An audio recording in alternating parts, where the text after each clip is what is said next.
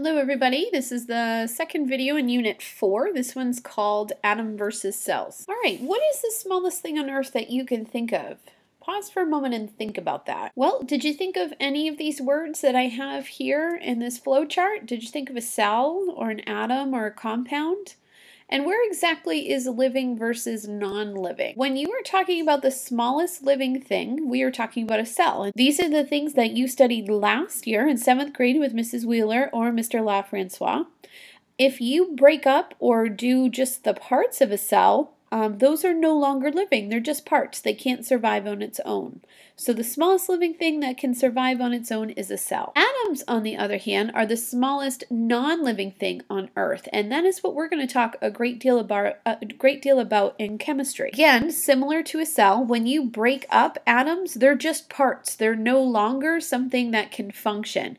It is just like a tire, and that's not really a car. It can't do anything. Atoms also can't be seen with your eyes or even a complex microscope. I don't have one at school that I could use to show you an atom.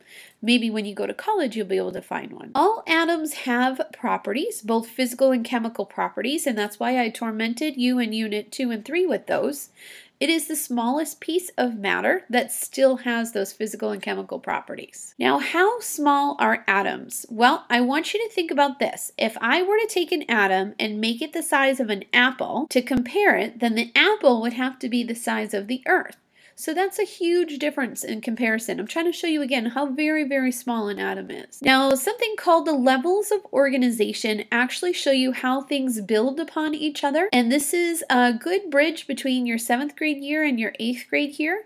So you and I are going to delve around atoms and elements, which are the bottom two here. If you put two elements together, we've also talked about compounds. Now, if you get a bunch of compounds together, and those work together, you're going to get an organelle like a mitochondria or a nucleus. You get enough organelles together, you'll have a cell, whether it's a plant or animal. Now the star there means this is where we're starting living things versus non-living. A group of cells that work together is called a tissue, like your muscle tissue. A group of tissues that work together is an organ, like your kidneys, your heart, your lungs. When a bunch of organs work together, you get an organ system, like your GI system. And then if you get a bunch of organ systems together, you get the biggest, and that's an organism. I love the little Chihuahua here and the Great Dane showing you how you're going from the smallest to the biggest. How do we see and study atoms? Well, I can't exactly have you bring them into class. We're going to use models instead. Also, when you get to college, maybe you'll use some high-powered, expensive microscopes and be able to actually see them. If you actually wanted to see an atom, you would need a microscope that costs anywhere from $30,000 to $150,000. And they are called the STM or scanning tunneled microscope if you were going to look all the way down to an atom. So how do we know about atoms? Well, I want you to meet the first two of my old dead dude club.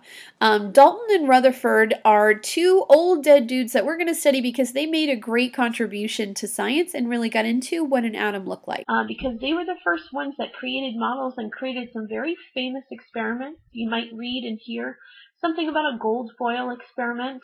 And what it did is it allowed them to understand that atoms were actually comprised of a nucleus and then something that surrounds it called an electron cloud. And they have different parts in them, protons, neutrons, and electrons. And we'll get into that in the whole next video, but I wanted you to hear it from me first. You haven't ever thought about how small atoms really are. Well, the answer is that they are really, really, really small. So you ask, just how small are atoms? Well, to understand this, let's ask this question. How many atoms are in a grapefruit? Well, let's assume that the grapefruit is made up of only nitrogen atoms, which isn't at all true, but there are nitrogen atoms in a grapefruit. Well, to help you visualize this, let's blow up each of the atoms to the size of a blueberry. And then how big would the grapefruit have to be? It would have to be the same size of, well, actually, the Earth. That's crazy. You mean to say that if I filled the Earth with blueberries, I would have the same number of nitrogen atoms as a grapefruit? That's right. So how big's the atom? Great, I hope you enjoyed that video clip. So some of the points that you should have gotten in this video is what is the smallest living and non-living thing, what's the difference between an atom and a cell, and a little bit about my old dead dudes Dalton and Rutherford. As always, thanks for watching, and I'll see you guys in class.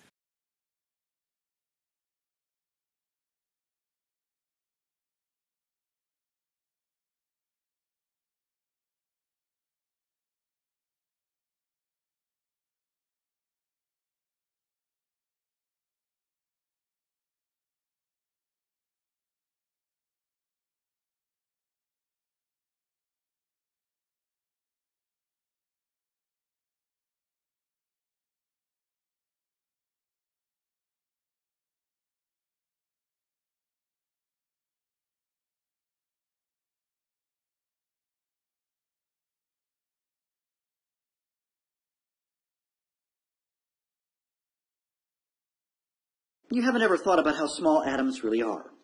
Well, the answer is that they are really, really, really small. So you ask, just how small are atoms? Well, to understand this, let's ask this question. How many atoms are in a grapefruit? Well, let's assume that the grapefruit is made up of only nitrogen atoms, which isn't at all true, but there are nitrogen atoms in a grapefruit. Well, to help you visualize this, let's blow up each of the atoms to the size of a blueberry. And then how big would the grapefruit have to be? It would have to be the same size of, well, actually, the Earth.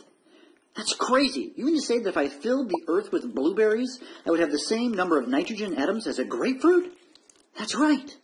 So how big's the atom? Make sure that you understand what in fact is the smallest living versus non-living thing. Make sure you can describe the atom by itself, specifically its size, right, versus the cell. And make sure you know my two old dead dudes, Dalton and Rutherford. They will become important as we go along.